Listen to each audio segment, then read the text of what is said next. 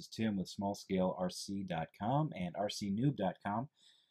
And I was just taking a walk through my RC garage and realized I've had this car for a few months and haven't really done an overview of it or a review of it. And I wanted to do that as I might be getting rid of this vehicle soon. Well, I still have it, and I'm still contemplating parting with it. This is the HPI Micro RS4 drift car. Basically, the Ford Mustang, 1969 Ford Mustang body. It does not look like what you get stock. I've made a few changes to it.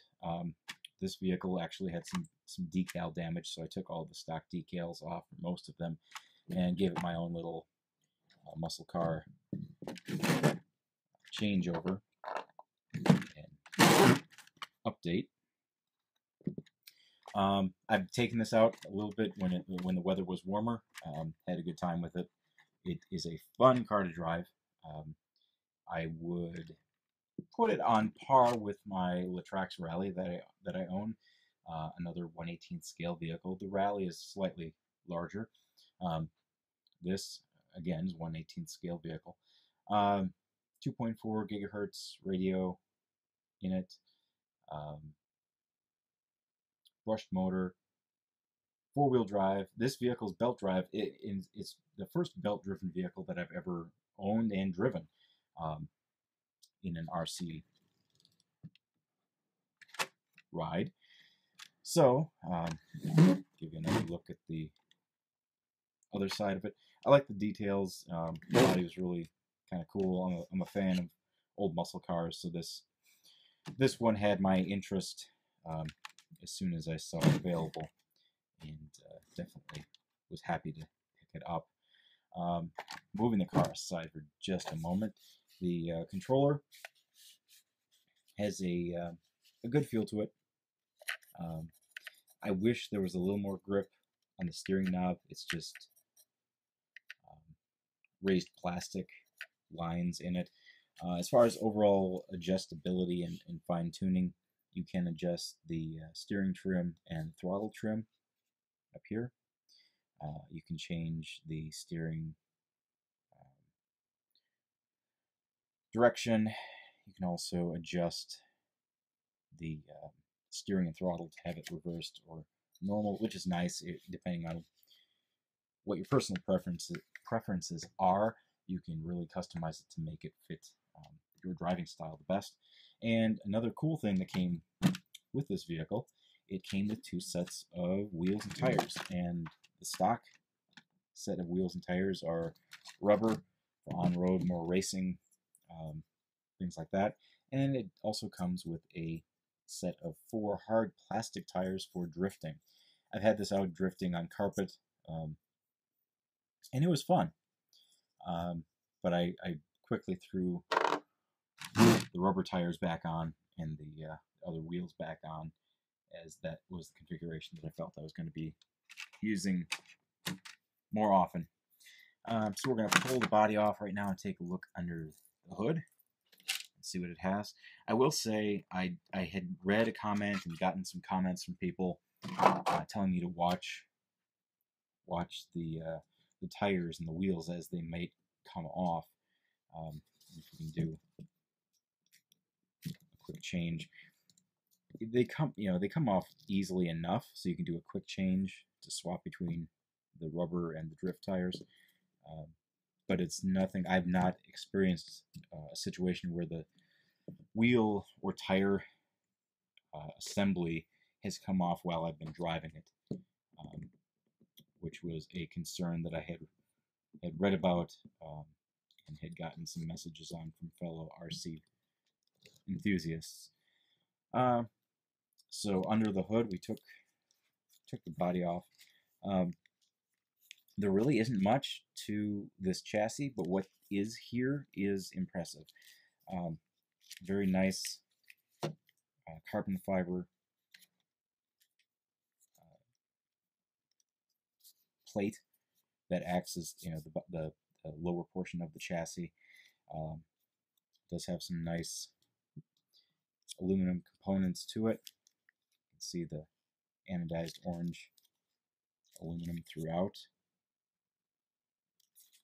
Brush motor, tiny little brush motor, but it does put on quite a show once you've got it all charged up and ready to go.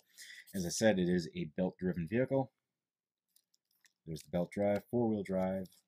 You could disconnect it if you wanted to make it rear-wheel drive only. I did have the belt flip around on me at one point in time, and it wasn't that fun trying to get it switched back around. So if you want to keep it four-wheel drive, you may just want to keep it in that configuration and leave it there.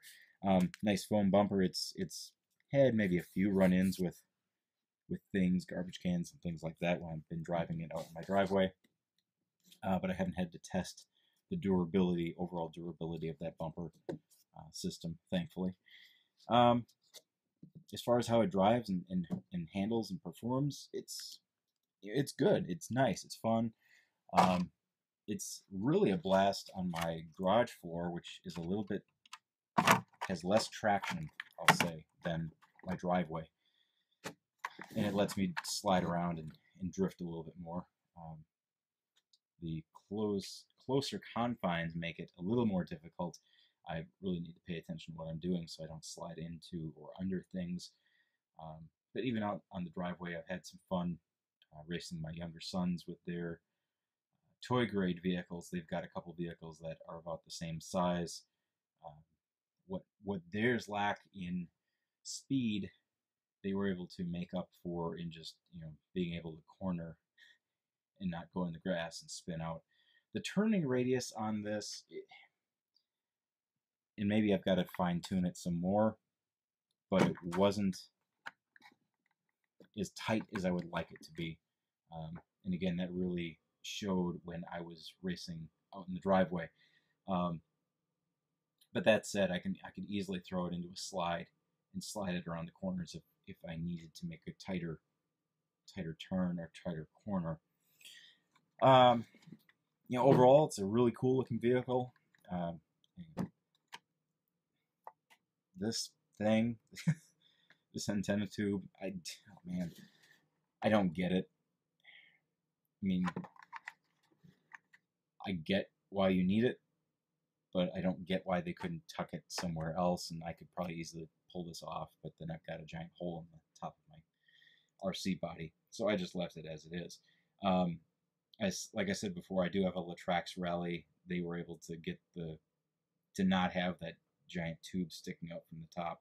I think that kills the overall look a little bit. I'm big into scale appearance and having things look as close to 1-to-1 scale as possible, and that ruins it for me. But a little bit, I'll say. Overall, this is a very nice looking car, very nice looking body.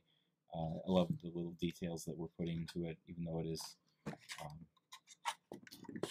it's a fairly basic Lexan body. Just overall, good vehicle, fun vehicle. Really just a blast to drive. Doesn't take too long to charge it up. And as far as the battery, I'm just running the stock nickel metal hydride battery, and